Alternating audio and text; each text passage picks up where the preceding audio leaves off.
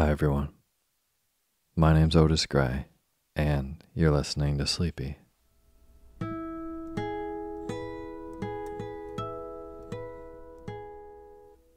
podcast where I read old books to help you get to sleep.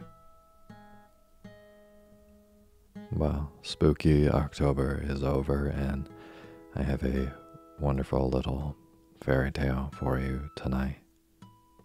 But before we get to tonight's story, I just want to say that this episode is proudly sponsored by Territory Foods.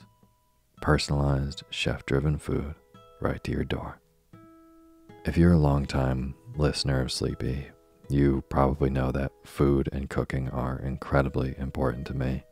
And with my sleep issues, I know that eating well during the day has an immense impact on how well I sleep at night. Which is why I'm very proud to partner up with Territory Foods. It's a meal subscription service that works with real local chefs in the US to make fresh, super nutritional meals that are ready to eat in minutes. You can custom order anywhere from 2 to 12 meals a week with a risk-free subscription that allows you to cancel at any time. I was really impressed by the options on Territory. There's just a ton of good food. I just got my first box in the mail this past week, and it was honestly really fun to open up. And I've been eating all these delicious meals that are ready to go. My favorite so far has been the cauliflower gnocchi primavera with broccoli pesto and roast chicken. It's really fantastic, and even though I love cooking, it was kind of nice not to cook for this one and have it already ready to go. I love the idea that they're working with real chefs around the country, and I really love any kind of food that's gonna help me sleep better. And you, sleepy listener, can get a special offer on all of this. To save $75 across your first 3 orders, plus free shipping, go to territoryfoods.com and use the promo code SLEEPY. That's $75 you can save across your first 3 orders, along with free shipping, by going to territoryfoods.com with the promo code SLEEPY. I'll put a link for this in the description of the show. And now, I'd like to thank all of our brand new patrons on patreon.com. Ella Greenhall, Mary Ellen Chaplin, Kim Pearson, and Nico Patch. Thank you all so much for donating and being a part of making this show.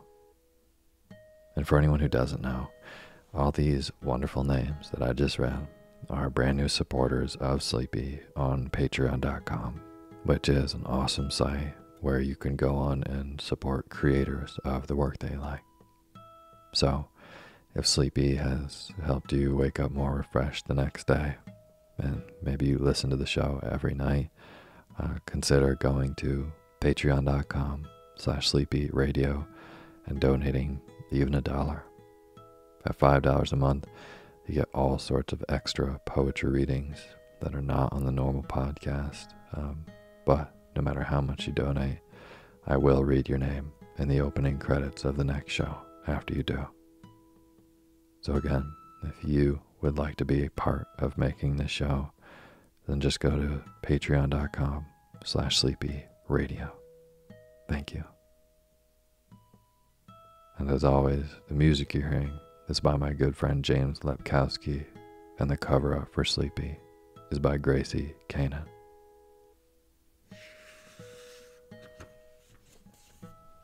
Well, tonight I have a old fairy tale for you all. And before I start the story, I do just want to give a special shout out to Felix, whose mother has been a patron on Sleepy for some time, and Felix loves the show, and it's your 5th birthday on November 10th, Felix. So just wanted to say happy birthday. I am so honored that you listen to the show, and I hope this one helps you get to sleep as well. So, happy birthday, Felix. And tonight's story we're going to be reading is from the Blue Fairy Book, a story called The Bronze Ring, edited by Andrew Lang. It's nice to get back to some fairy tales, and that spooky October has passed, and I'm really excited for stories that we'll be reading as the weather gets a little bit chillier and we move towards Christmas time. So, yeah, I hope the cold weather is helping a lot of you sleep. I know it is for me. And, yeah, it's a good time to be dozing off to fairy tales. Alright, that is enough of me yapping. Tonight, the Blue Fairy Book, a story called The Bronze Ring, edited by Andrew Lang. And now is the time for you to fluff up your pillow just how you like it. Feel yourself melt into your bed. Get real comfortable. Close your eyes and let me read to you.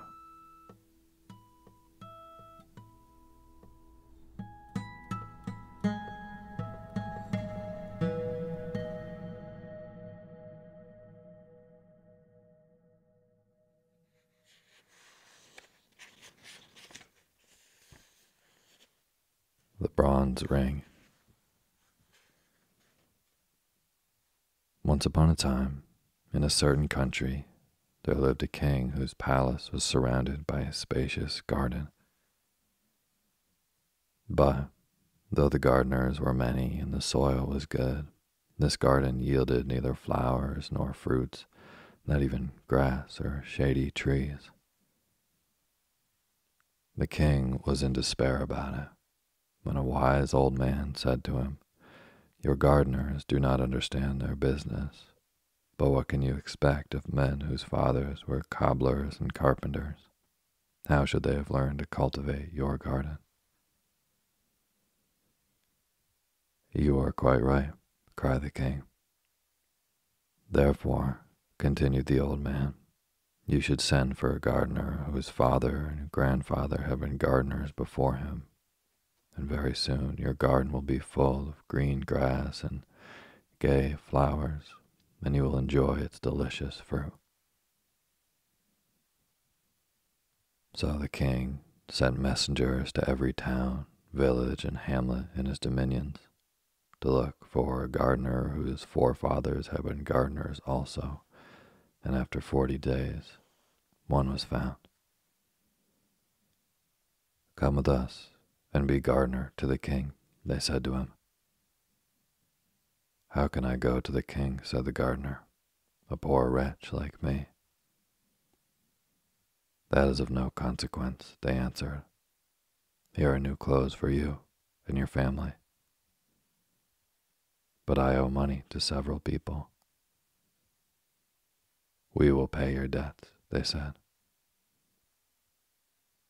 So the gardener allowed himself to be persuaded and went away with the messengers, taking his wife and his son with him.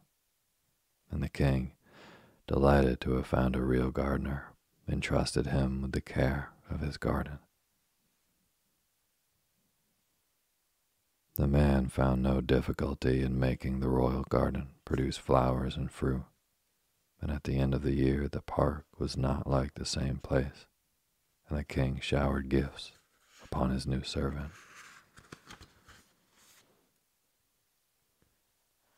The gardener, as you have heard already, had a son, who was a very handsome young man, with most agreeable manners, and every day he carried the best fruit of the garden to the king, and all the prettiest flowers to his daughter.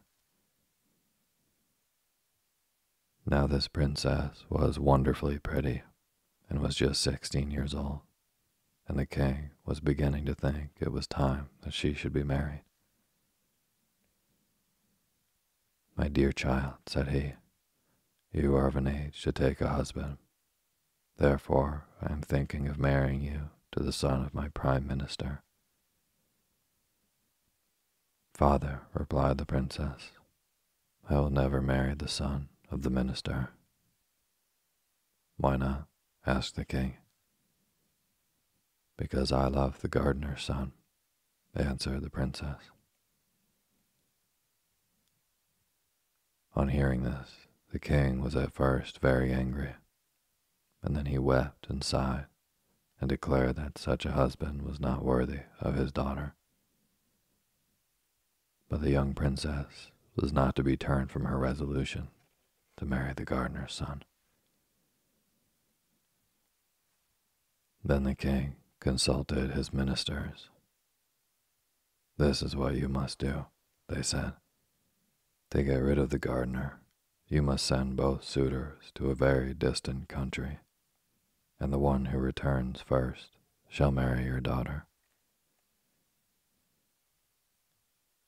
The king followed this advice, and the minister's son was presented with a splendid horse and a purse full of gold pieces, while the gardener's son had only an old lame horse and a purse full of copper money, and everyone thought he would never come back from his journey. The day before they started, the princess met her lover and said to him, "Be brave, and remember always that I love you. Take this purse full of jewels, and make the best use you can of them for love of me, and come back quickly and demand my hand." The two suitors left town together, but the minister's son went off at a gallop on his good horse, and very soon was lost to sight behind the most distant hills. He traveled on for some days, and presently reached a fountain beside which an old woman, all in rags, sat upon a stone. "Good day to you, young traveler," said she. But the minister's son made no reply.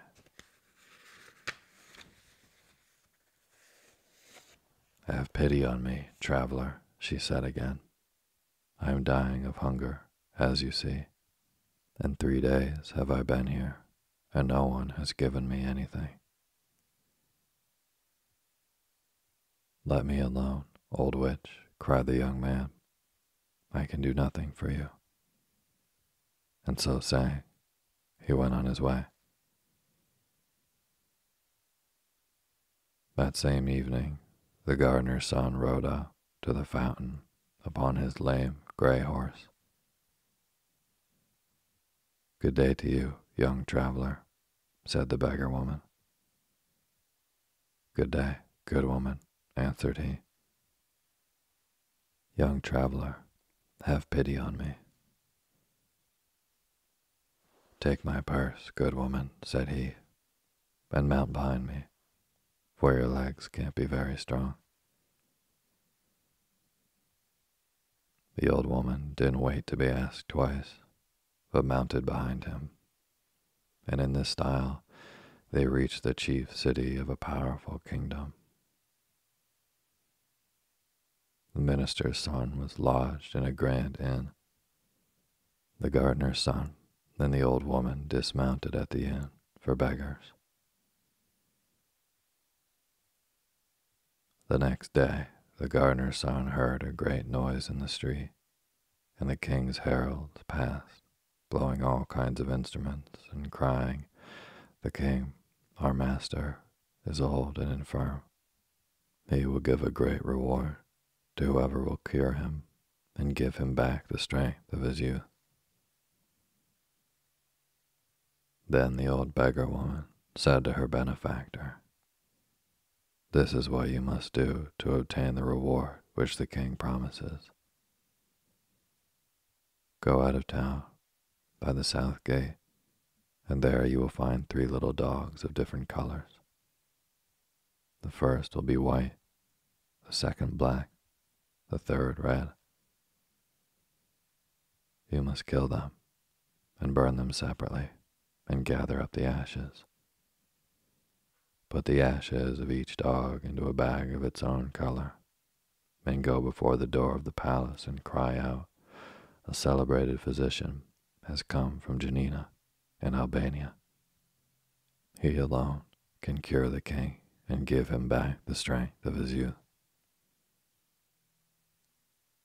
The king's physicians will say, "This is an impostor and not a learned man," and they will make all sorts of difficulties. But you will overcome them all at last, and will present yourself before the sick king. You must then demand as much wood as 3 mules can carry, and a great cauldron, and must shut yourself up in a room with the sultan. And when the cauldron boils, you must throw him into it, and there leave him until his flesh is completely separated from his bones. Then arrange the bones in their proper places, and throw them over the ashes of the 3 bags. The king will come back to life, and will be just as he was when he was 20 years old. For your reward, you must demand the bronze ring, which has the power to grant you everything you desire. Go, my son, and do not forget any of my instructions. The young man followed the old beggar woman's directions. On going out of the town, he found the white, red, and black dogs, and killed and burnt them, gathering the ashes in 3 bags. Then he ran to the palace and cried, "A celebrated physician has just come from Janina in Albania. He alone can cure the king and give him back the strength of his youth." The king's physicians at first laughed at the unknown wayfarer, but the sultan ordered that the stranger should be admitted. They brought the cauldron and the loads of wood, and very soon the king was boiling away. Toward midday, the gardener's son arranged the bones in their places, and he had hardly scattered the ashes over them before the old king revived, to find himself once more young and hearty. "How can I reward you, my benefactor?" he cried. "Will you take half my treasures?" "No," said the gardener's son. "My daughter's hand." "No." "Take half my kingdom." "No." "Give me only the bronze ring, which can instantly grant me anything I wish for." "Alas," said the king, "I set great store by that marvelous ring. Nevertheless, you shall have it." And he gave it to him. The gardener's son went back to say goodbye to the old beggar woman. Then he said to the bronze ring, "Prepare a splendid ship in which I may continue my journey. Let the hull be of fine gold, the masts of silver, the sails of brocade. Let the crew consist of 12 young men of noble appearance, dressed like kings. St. Nicholas will be at the helm. As to the cargo, let it be diamonds, rubies, emeralds, and carbuncles." And immediately a ship appeared upon the sea, which resembled in every particular the description given by the gardener's son. And, stepping aboard, he continued his journey. Presently, he arrived at a great town and established himself in a wonderful palace. After several days, he met his rival, the minister's son, who had spent all his money and was reduced to the disagreeable employment of a carrier of dust and rubbish. The gardener's son said to him, "What is your name? What is your family? And from what country do you come?" "I am the son of the prime minister of a great nation and yet see what a degrading occupation I am reduced to. Listen to me. Though I don't know anything more about you, I am willing to help you. I will give you a ship to take you back to your own country upon one condition. Whatever it may be, I accept willingly. Follow me to my palace. The minister's son followed the rich stranger, whom he had not recognized. When they reached the palace, the gardener's son made a sign to his servant, who completely undressed the newcomer. "Make this ring red hot," commanded the master, "and mark the man with it upon his back." The servants obeyed him. "Now, young man," said the rich stranger, "I'm going to give you a vessel which will take you back to your own country." And going out, he took the bronze ring and said, "Bronze ring, obey thy master. Prepare me a ship of which the half-rotten timbers shall be painted black. Let the sails be in rags, and the sailors infirm and sickly. One shall have lost a leg, another an arm. The third shall be a hunchback, another lame or club-footed or blind, and most of them shall be ugly and covered in scars. Go, and let my orders be executed."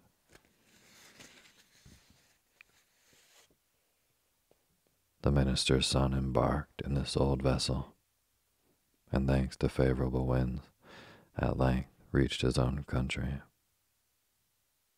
In spite of the pitiable condition in which he returned, they received him joyfully. "I am the first to come back," said he to the king. "Now fulfill your promise, and give me the princess in marriage." So they at once began to prepare the wedding festivities. As for the poor princess, she was sorrowful and angry enough about it. The next morning, at daybreak, a wonderful ship with every sail set came to anchor before the town. The king happened at that moment to be at the palace window. "What a strange ship is this," he cried, "that has a golden hull, silver masts, and silken sails. And who are the young men like princes who man it? And I do not see St. Nicholas at the helm. Go at once and invite the captain of the ship to come to the palace." His servants obeyed him, and very soon in came an enchantingly handsome young prince, dressed in rich silk, ornamented with pearls and diamonds. "Young man," said the king, "you are welcome, whoever you may be. Do me the favor and be my guest as long as you remain in my capital." "Many thanks, sire," replied the captain. "I accept your offer." "My daughter is about to be married," said the king. "Will you give her away?" "I shall be charmed, sire." Soon after came the princess and her betrothed. "Why, how is this?" cried the young captain. "Would you marry this charming princess to such a man as that?" "But he is my prime minister's son." "What does that matter? I cannot give your daughter away. The man she is betrothed to is one of my servants." "Your servant?" "Without doubt. I met him in a distant town, reduced to carrying away dust and rubbish from the houses. I had pity on him and engaged him as one of my servants. "It is impossible," cried the king. "Do you wish me to prove what I say?" This young man returned in a vessel which I fitted out for him, an unseaworthy ship with a black, battered hull, and the sailors were infirm and crippled. "It is quite true," said the king. "It is false," cried the minister's son. "I do not know this man." "Sire," said the young captain, "order your daughter's betrothed to be stripped, and see if the mark of my ring is not branded upon his back." The king was about to give this order when the minister's son, to save himself from such an indignity, admitted that the story was true. "And now, sire," said the young captain, "do you not recognize me?" "I recognize you," said the princess. "You are the gardener's son, whom I have always loved, and it is you I wish to marry." "Young man, you shall be my son-in-law," cried the king. "The marriage festivities are already begun, so you shall marry my daughter this very day." And so that very day, the gardener's son married the beautiful princess. Several months passed. The young couple were as happy as the day was long, and the king was more and more pleased with himself for having secured such a son-in-law. But presently, the captain of the golden ship found it necessary to take a long voyage, and after embracing his wife tenderly, he embarked. Now in the outskirts of the capital there lived an old man who had spent his life in studying black arts, alchemy, astrology, magic, and enchantment. This man found out that the gardener's son had only succeeded in marrying the princess by the help of the genie who obeyed the bronze ring. "I will have that ring," said he to himself. So he went down to the seashore and caught some little red fishes. Really, they were quite wonderfully pretty. Then he came back, and passing before the princess's window, he began to cry out, "Who wants some pretty little red fishes?" The princess heard him and sent out one of her servants, who said to the old peddler, "What will you take for your fish?" "A bronze ring." "A bronze ring? Old simpleton, where shall I find one?" "Under the cushion in the princess's room." The servant went back to her mistress. "The old madman will take neither gold nor silver," said she. "What does he want then?" "A bronze ring that is hidden under a cushion." "Find the ring and give it to him," said the princess. And at last the servant found the bronze ring, which the captain of the golden ship had accidentally left behind, and carried it to the man, who made off with it instantly. Hardly had he reached his own house when, taking the ring, he said, "Bronze ring, obey thy master. I desire that the golden ship shall turn to black wood, and the crew to hideous men, that St. Nicholas shall leave the helm, and that the only cargo shall be black cats." And the genie of the bronze ring obeyed him. Finding himself upon the sea in this miserable condition, the young captain understood that someone must have stolen the bronze ring from him, and he lamented his misfortune loudly, but that did him no good. Alas, he said to himself, whoever has taken my ring has probably taken my dear wife also. What good will it do to me to go back to my own country? And he sailed about from island to island and from shore to shore, believing that wherever he went, everybody was laughing at him. And very soon his poverty was so great that he and his crew and the poor black cats had nothing to eat but herbs and roots. After wandering about a long time, he reached an island inhabited by mice. The captain landed upon the shore and began to explore the country. There were mice everywhere, and nothing but mice. Some of the black cats had followed him, and not having been fed for several days, they were fearfully hungry and made terrible havoc among the mice. Then the queen of the mice held a council. "These cats will eat every one of us," she said, "if the captain of the ship does not shut the ferocious animals up. Let us send a deputation to him of the bravest among us."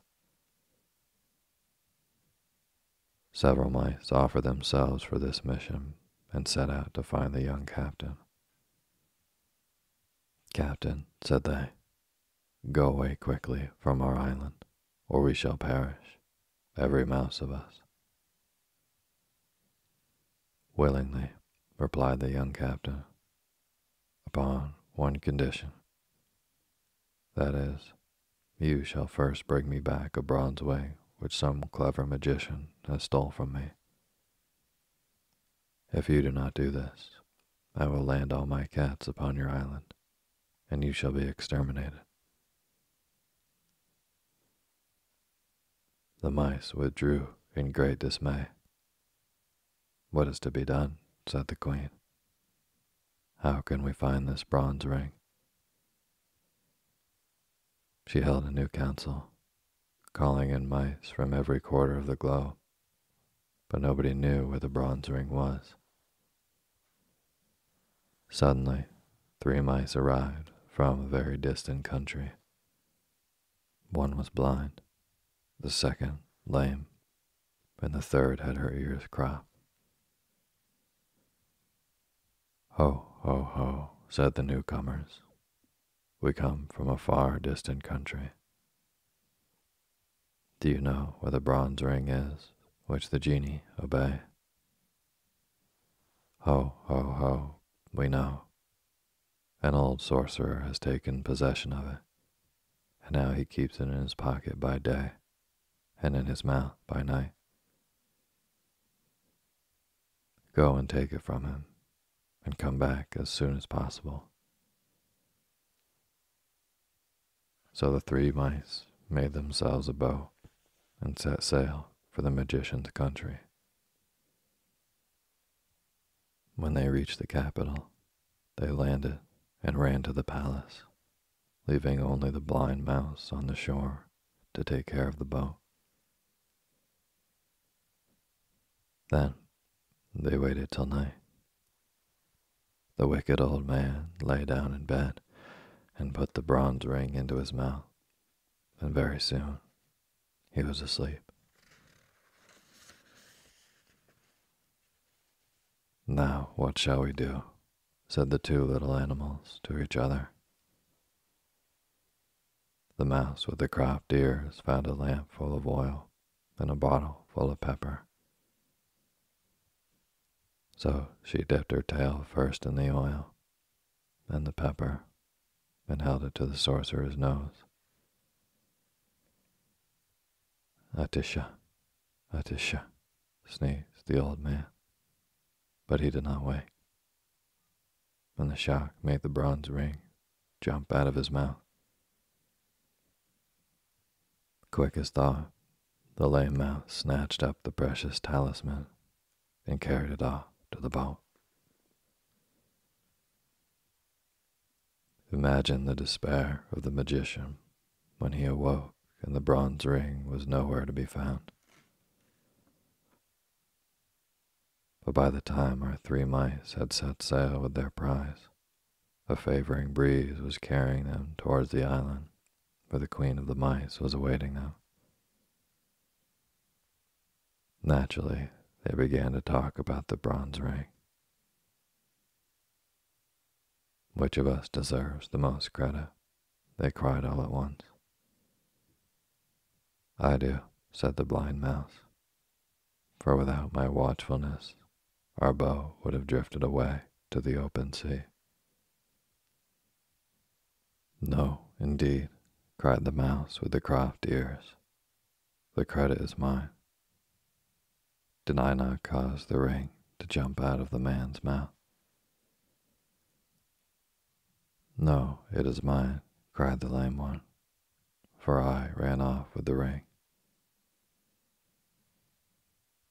And from high words they soon came to blows, and alas, when the quarrel was fiercest, the bronze ring fell into the sea. How are we to face our queen, said the three mice, when by our folly we have lost the talisman and condemned our people to be utterly exterminated? We cannot go back to our country. Let us land on this desert island, and there end our miserable lives. No sooner said than done. The boat reached the island, and the mice landed. The blind mouse was speedily deserted by her two sisters, who went off to hunt flies.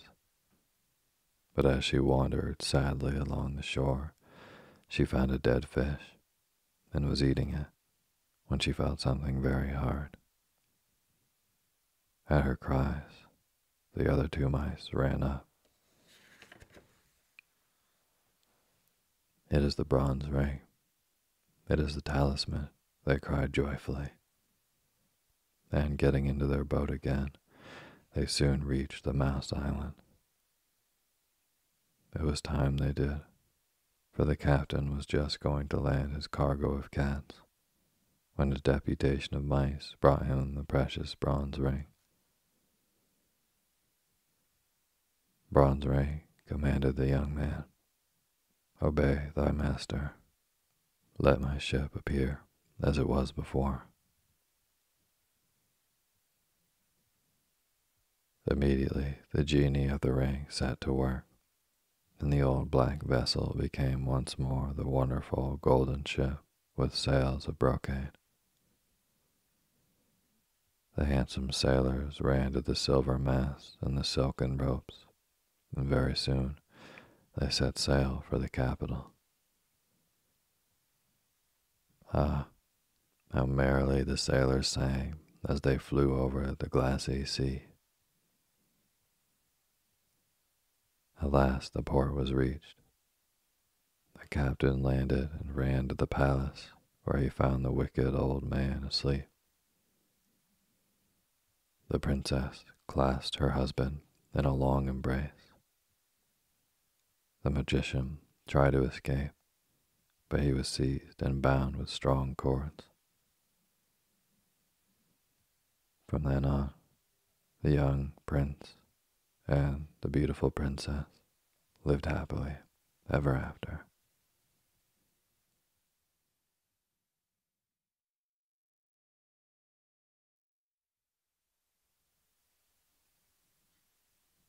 Thank you for listening to Sleepy. Good night.